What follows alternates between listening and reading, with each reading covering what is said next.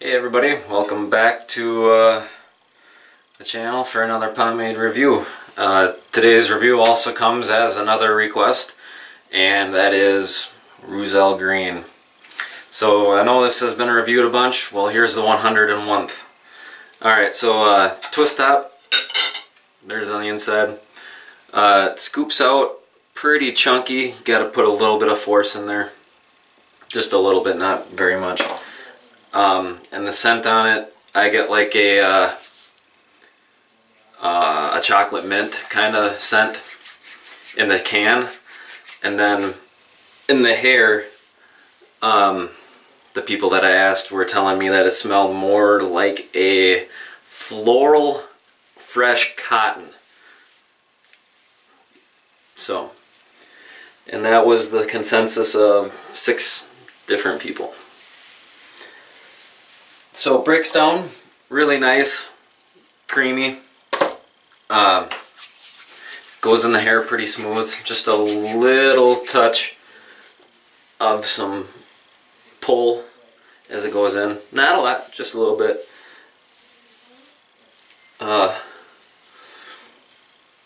The shine on it, the first day I used it was quite low.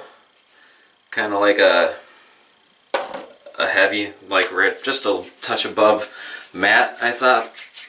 But the next day, with the buildup in it, it was a little bit shinier, and when you go into sunlight, it gets a little bit shinier also. And then after you're in the sun, it'll hold that shine. So it looks a little bit shinier now, because my hair is wet, but it's not quite this shiny. And it's going back, just a touch of tug and pull and a lot of resistance. This is marketed as a medium hold, but I think, just a second, I think it's actually not quite a medium heavy, but somewhere right, just a touch above a medium, a little bit stronger than a medium is, which isn't bad. It just has a little bit more hold than I was expecting.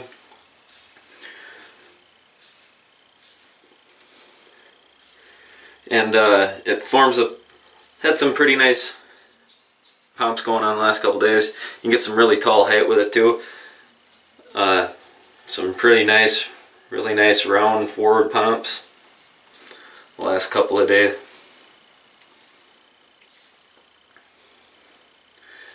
One thing I don't like about it is it feels pretty waxy. Even though it's petroleum based, it feels waxy in the hair. It acts like a wax based pomade, and I'm not real big on that, but the buildup on it, I was a little bit disappointed with, because I watched a bunch of reviews on this before I started doing reviews, and they all, you know, were raving about it and how awesome it was. And it's not unclean, but it's not very clean either. Your hair really doesn't have much movement to it, but it's not like, you know, awesome buildup. It's not like the buildup it wasn't what I was expecting it to be based off of what everybody else's opinion had been of it in their reviews. Which is kind of my whole, you know, what it's been with this pomade the last few days. It just, I don't know, I don't think it quite is as great as everybody was saying it is in their reviews that I had seen, personally. I do like how it breaks down and it's nice and creamy, but in the hair it just feels waxy. The buildup, a lot stays in, and it's not very clean.